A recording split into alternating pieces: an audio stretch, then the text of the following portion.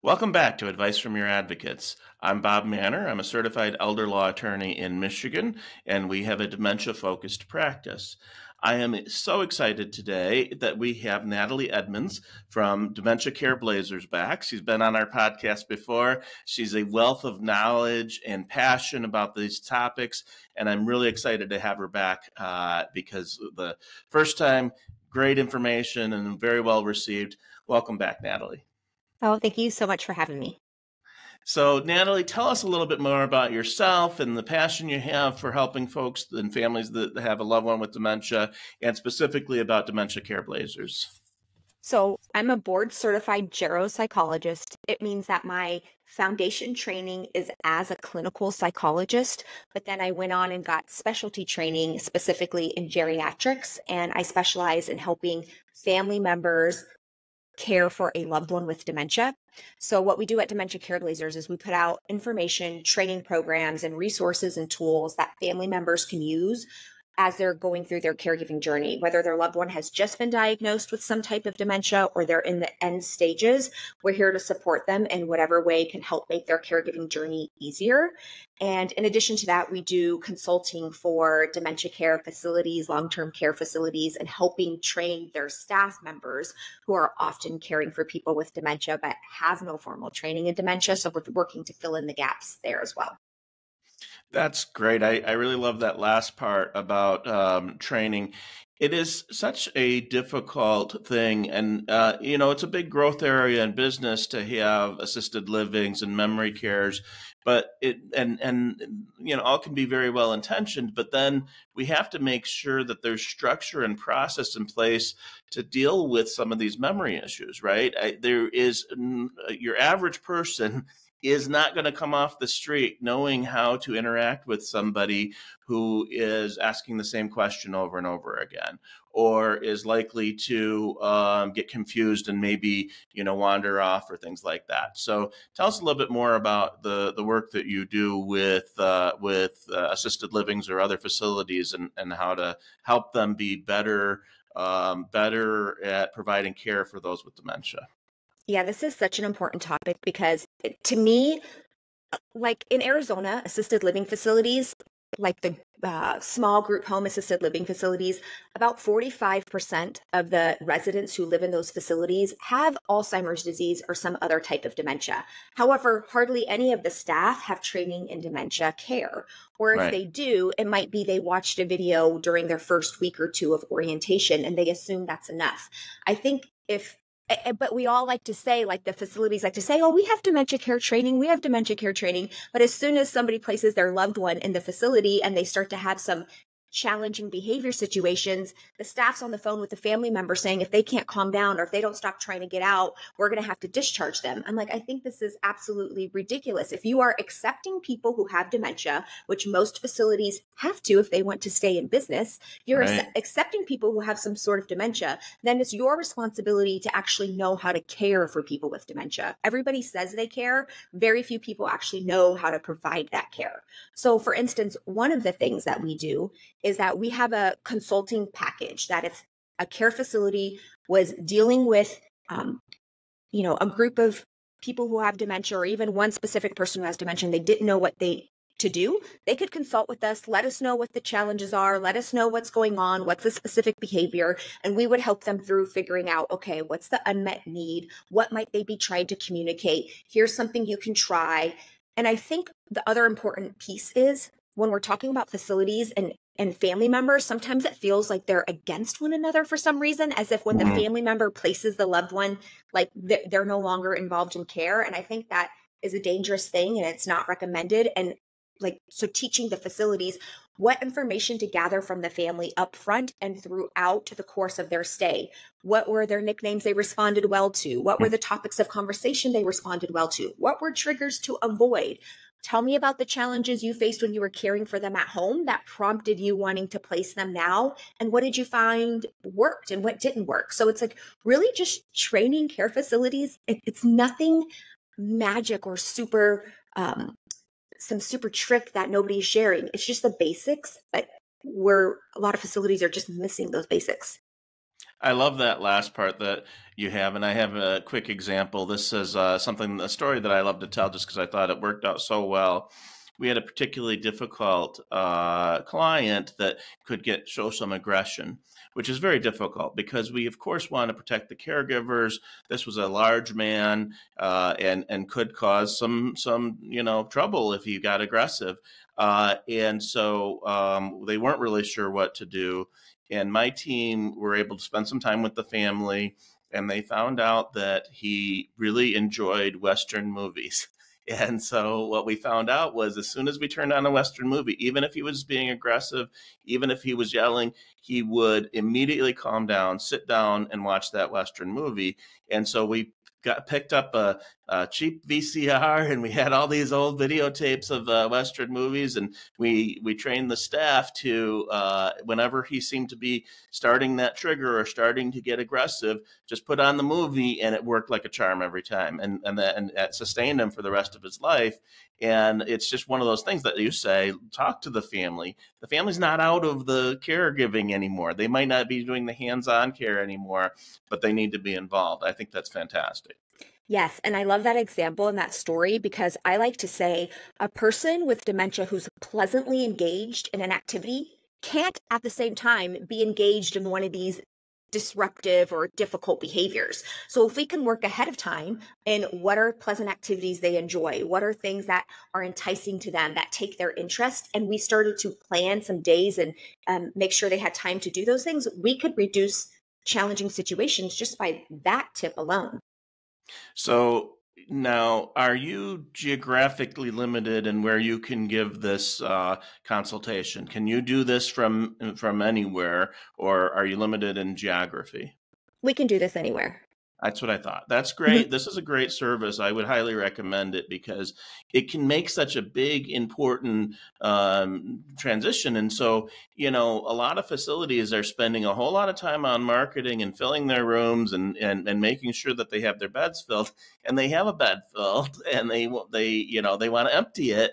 And with a little bit of adjustment and maybe a little bit of consultation, they can do a better job and be better trained for the next time. I think it could be a very good and profitable consultation for any organization that deals with patients and residents with dementia. Yeah, thanks, Bob. Our promise is when you submit to us a challenging situation that you want feedback on, we will respond to you within 48 hours, usually with a video response.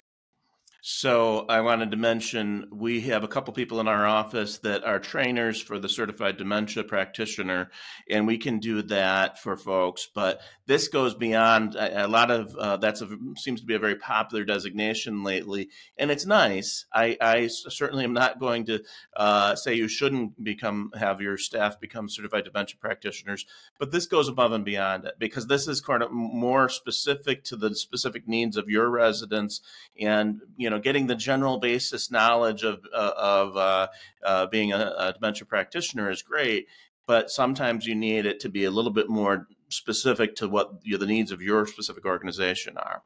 Exactly. I mean, I think I don't think any of us would expect that after going through a training program, we have all the answers for every situation. And in all kinds of fields, even outside of dementia, just having another perspective who's not in there emotionally can be helpful to figure out, okay, let's try this approach. Let's try this approach. So yeah, I think it's great. Thank you. You had mentioned something in one of your answers earlier, and you said Alzheimer's or another type of dementia. And that's something that I think a lot of folks don't quite understand. So can you talk about the different types of dementia, and that dementia is really more of a category rather than a specific diagnosis? Yeah, this is definitely the most common question I get from family caregivers. So the way I like to explain it is dementia is a category, exactly like you said, and you can think about it just like the cancer is a category. And cancer isn't the exact diagnosis. There are many different types of cancer. Is it lung cancer, breast cancer, brain cancer, skin cancer? The same thing is true with dementia. So when we hear dementia, it's a category, but it doesn't tell you exactly the type. Is it Alzheimer's disease, Lewy body dementia, frontal temporal dementia, vascular dementia? So we use the word dementia because there are many different types. And a lot of times people don't know specifically what type they might have.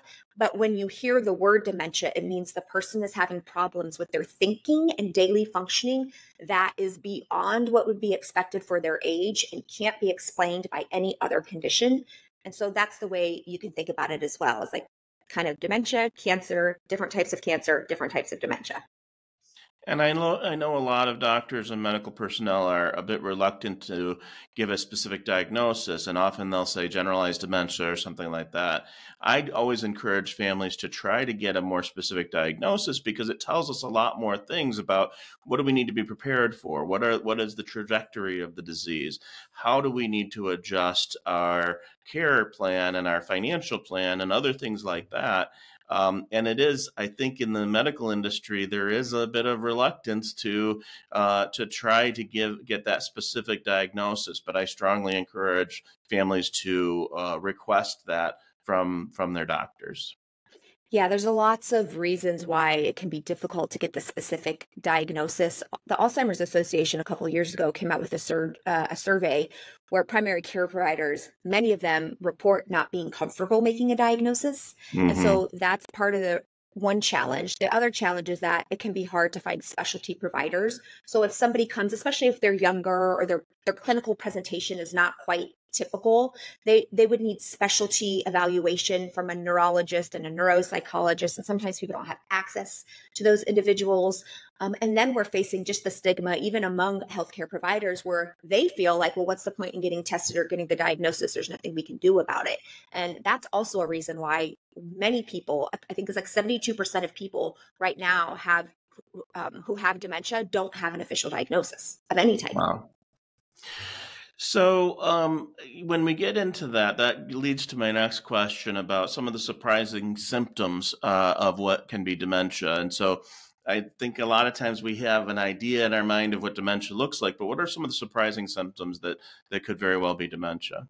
So I love this question because I think that a lot of people, when they think about dementia, they are picturing an older adult who maybe looks frail, sitting in a wheelchair or using a walker, not really engaged in the community, and who has memory impairment.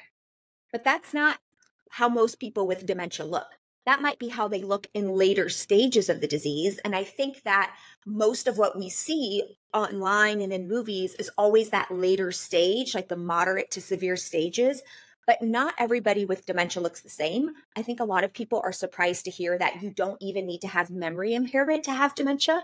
Right. So, like, you could have perfectly fine memory and still have dementia. You could have good language abilities and still have dementia. There's many different ways dementia presents itself depending on the type. And so that's surprising for people to hear. Sometimes what's also surprising is that dementia can change a person's personality and behavior and their Right. interests in what they do. And so that can be a way that it shows up that people don't really realize. And dementia can even change somebody's gait and walking, like how they move about their body. So those are some things that see don't get a lot of attention. And sometimes those are the types that can be even more difficult because if you don't have memory loss and you don't have loss of speech, so for example, frontal temporal dementia, it can be where the person has lacked the ability to, or loses the ability to make good decisions, and sometimes loses any kind of impulse control.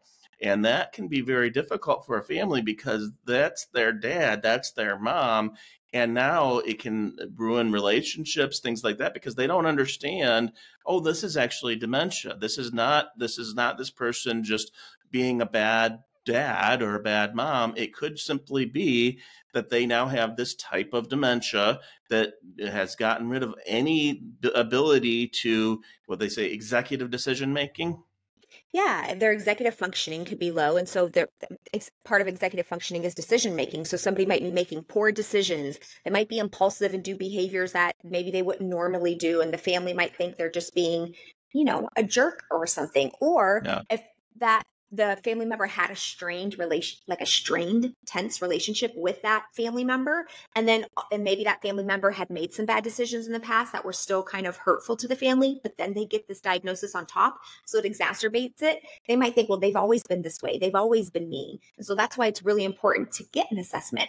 And what's also really heartbreaking is when other family members who are not as involved in care don't understand that dementia can look different. And so when they visit, the couple times a year they might visit, and the person seems to have a decent conversation or they remember certain things, they start to think that the primary caregiver is like being dramatic or making things up or lying when they just aren't around and they don't understand how dementia can really show itself. So it's really hard for that like primary caregiver. Yeah, and the family dynamic is always so difficult when there's one or two family members that are really stepping up and being involved daily, and then the outsiders come in, and if they don't see it, it's not as obvious to them or things like that. It can cause a real strain in families, which is difficult. That's one of the common mistakes I think that we make. We could spend hours on the question of common mistakes that can be made when dealing with a loved one with dementia, but give us some ideas of just some of the common things that really is probably the wrong direction to go when you have a loved one with dementia. I'd say some of the biggies would be reminding the person they have dementia.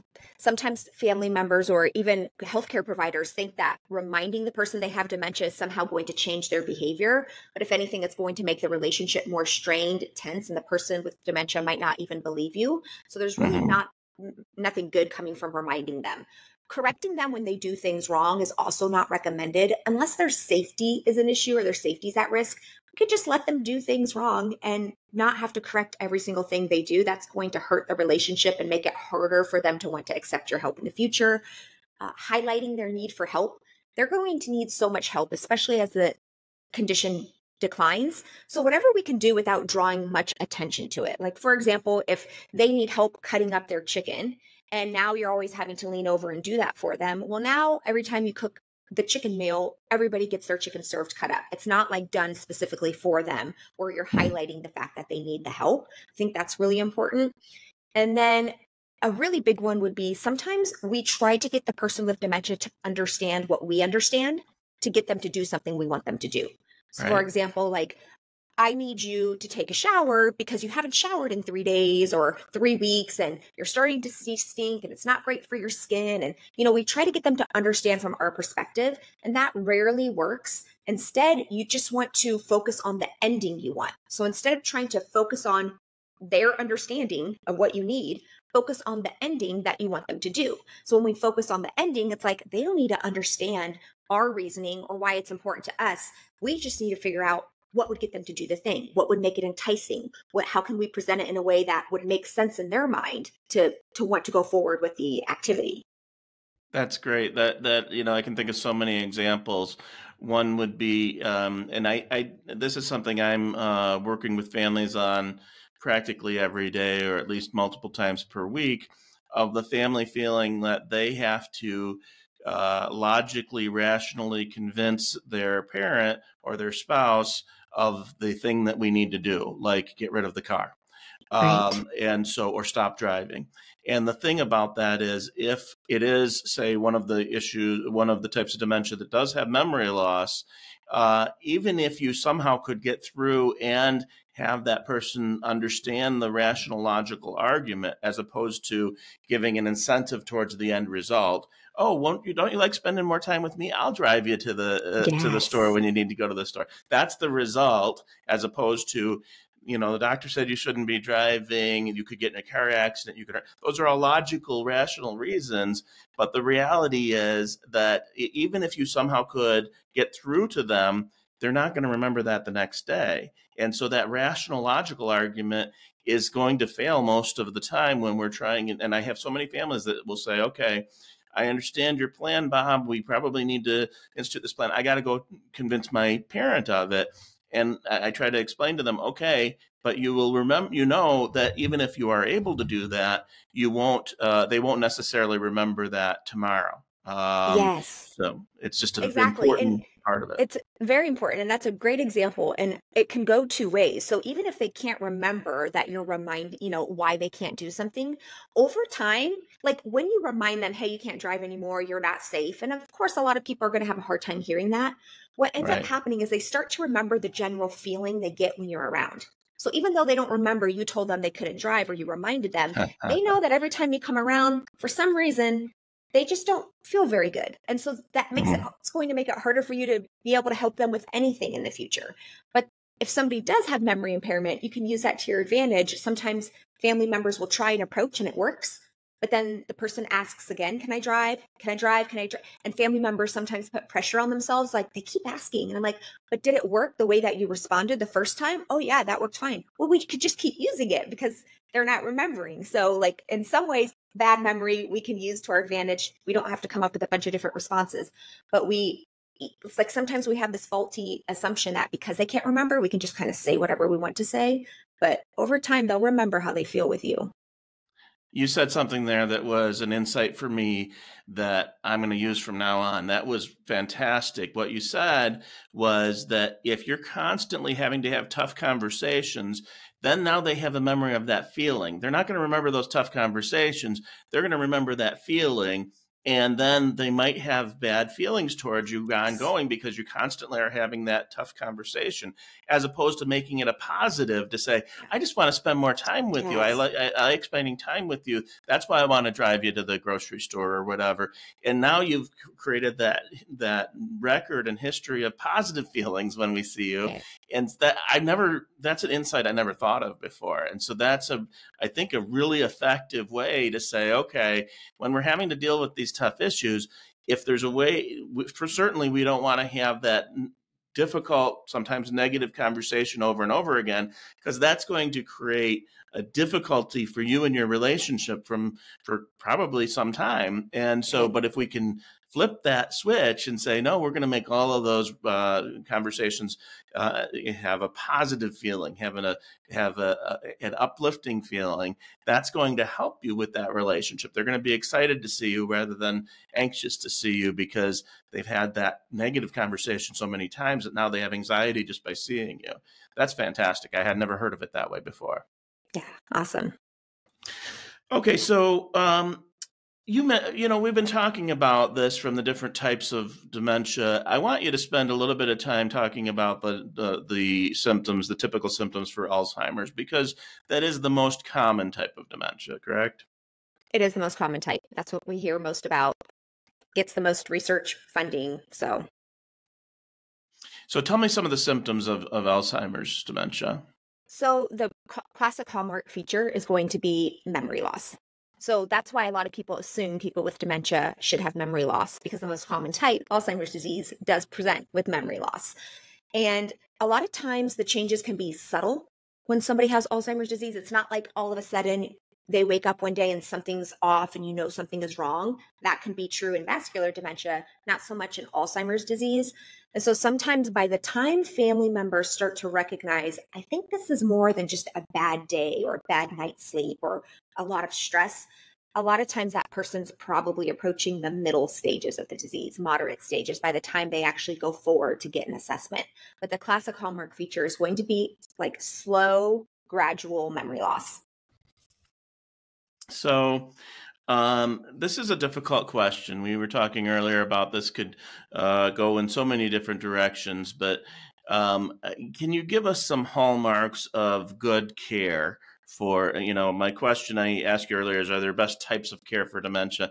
That's such an open-ended question. So I'm altering it a little bit to say, what are some hallmarks of good care for someone that has dementia, any form?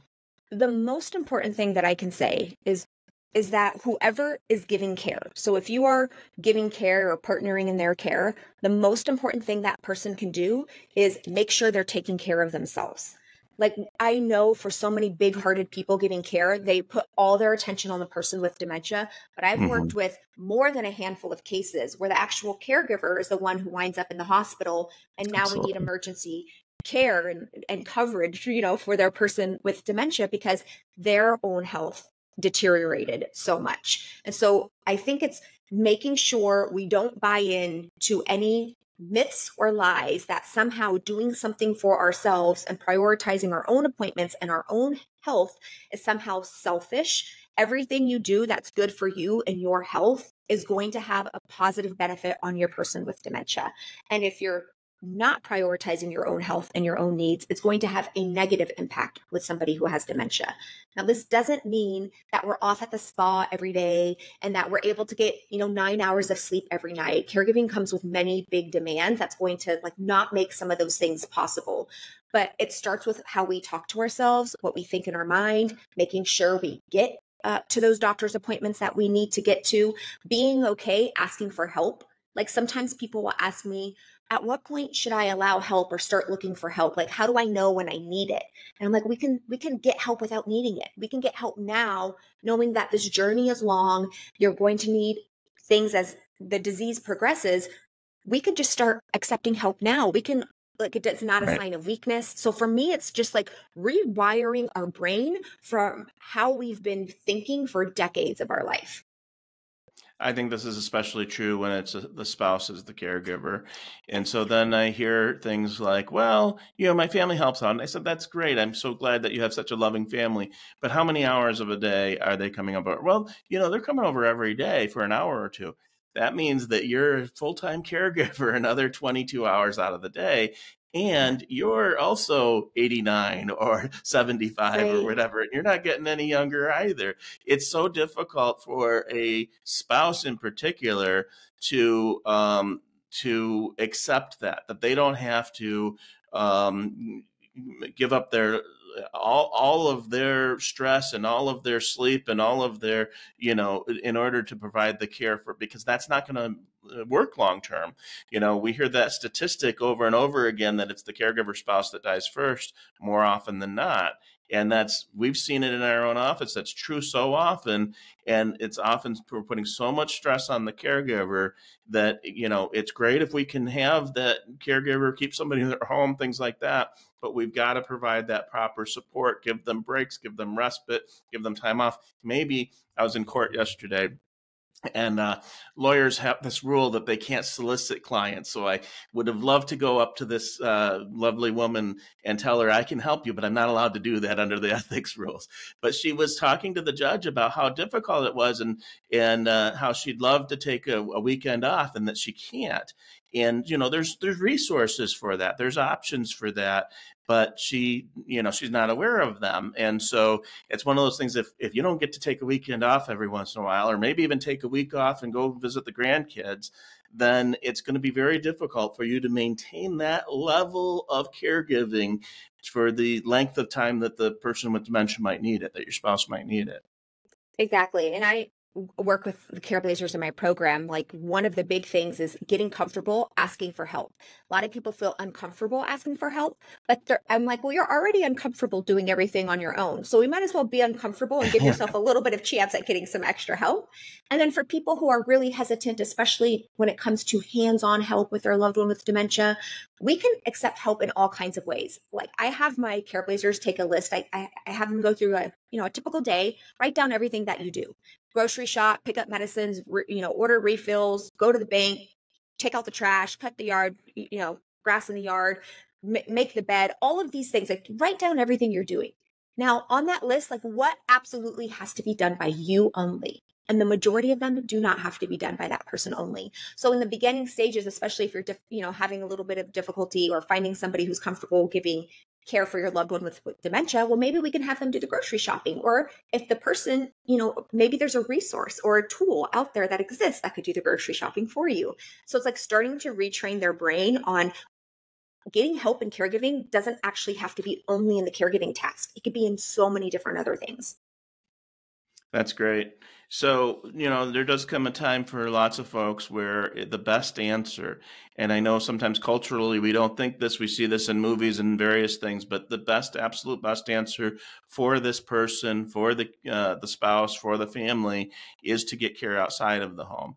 And I'm a big advocate for this because I think that sometimes not being in your home lonely and alone for 24 hours a day without hardly any input, or people, especially input from people your age, it gets lonely. It can exacerbate the memory loss. So I think one of the things is, if we're not going to look at an assisted living or memory care or a nursing home or things like that, we need to have other input, like going to the senior center or having some kind of a day setting that we might look at, so that we get that stimuli, we get that interaction with others.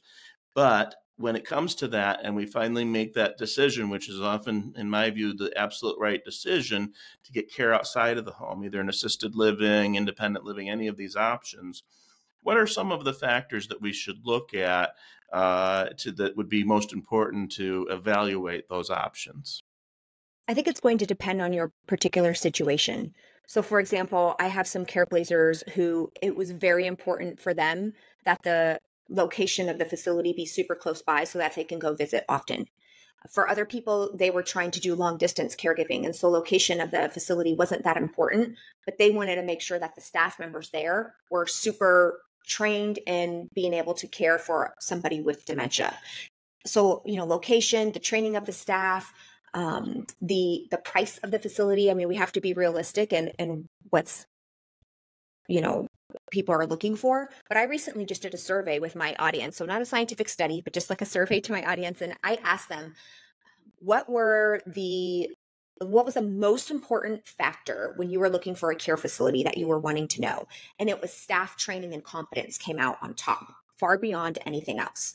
Now, the first thing they looked for when they were touring a facility was the cleanliness. That's the first thing that stood out, was just the cleanliness of the facility. But when we boiled it down to, like, if you had to put somebody, your loved one, in a care facility, what was the most important thing? It really was the staff training and knowledge. So I think being able to find out truly what their staff's knowledge and training is, don't let them get away with, oh, we have dementia training. Okay, really? What is that? Was it just like a 1 week training session? Is it just a piece of paper? I mean, is it just 2 people and they're not even on staff anymore?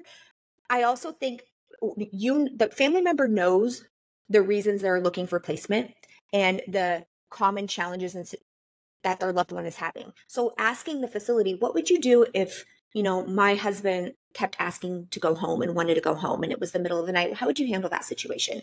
Hear their response and see what they would say. You'll start to get a really good idea on what their, treatment approaches are. Yeah, that's great. I'm going to end on a more positive note.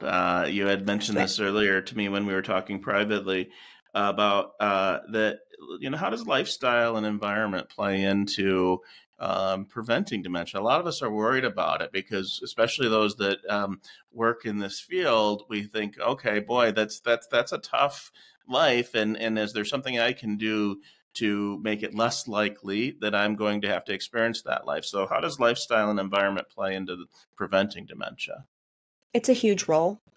So when we think about the dementias, about 2% of all dementias are due to pure genetic factors.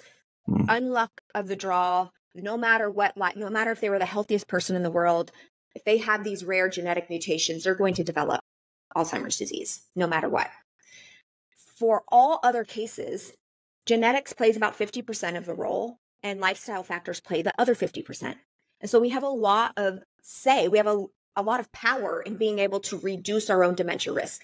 Now, by the time somebody shows clinical symptoms of any type of dementia, the brain changes have been happening decades prior. So right now, our brains are changing, even if we're not showing clinical symptoms. So what we do right now is really important. And the classic common lifestyle factors to prioritize are going to be a healthy diet. So people might have heard of like the MIND diet, the Mediterranean diet for neurodegenerative diseases. That would be something that people want to prioritize as far as eating. Getting good exercise, ideally about 150 minutes of moderate intensity exercise a week, is going to help reduce your risk. Not smoking, avoiding excess alcohol use. If you have hearing loss, making sure you are wearing hearing aids or whatever corrective devices you are prescribed, because hearing loss is a risk factor for dementia. That's really interesting. Oh, yeah. It's a big one. I forget the exact, I can't remember if it's 4% or 8% of all dementia cases could totally be wiped out if people wore their hearing aids. Wow. when they needed to. Yeah, it was a study that came out last year, but a study that came out this year in February in JAMA, the journal, talked about, they looked at brain pathology of people. So when we're thinking about Alzheimer's disease, they look for beta amyloid and tangles. And what they found is that people who had the biological markers in their brain of Alzheimer's disease, but they had the healthy lifestyle, their cognition, had a better cognitive abilities than people who did not have healthy lifestyles. So even though if you looked at both of the brains, somebody who had Alzheimer's disease and somebody who didn't, and you opened it up and they looked the same, the people who had the healthy lifestyle factors were functioning better in their day-to-day life and had better cognitive functioning than the people who didn't. So even if you have these biological markers, it's not a guarantee that you are going to develop dementia. And that's why these lifestyle factors are important to do now. But unfortunately, a lot of us don't do these things until we start to show the clinical manifestation of the problem. You mentioned activity and food. What about stress and anxiety? Yes, so that's another good point. We want to do whatever we can to getting good sleep as much as possible is going to be important. Managing stress is going to be important. If you have anxiety or even depression, that's going to be important. Dementia, any category, any specific type of dementia, there's a lot of lookalikes.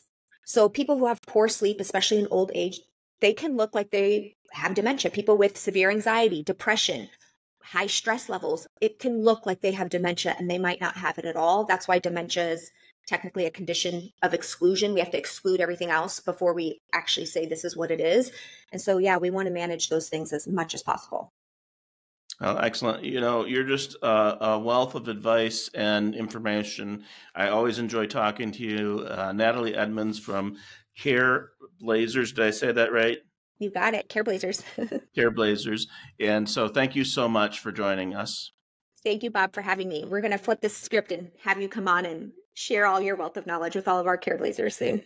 That would be great. So If you enjoyed this presentation, which I can't imagine that you didn't if you're at all interested in this topic, please remember to subscribe. We're going to be available on any podcast station, any of the places that you listen to podcasts. You can also go to our website and listen or watch it there at mannorlawgroup.com.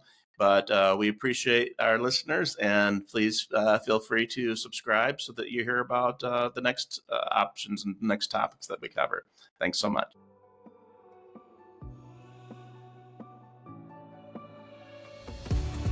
Thanks for listening. To learn more, visit mannorlawgroup.com.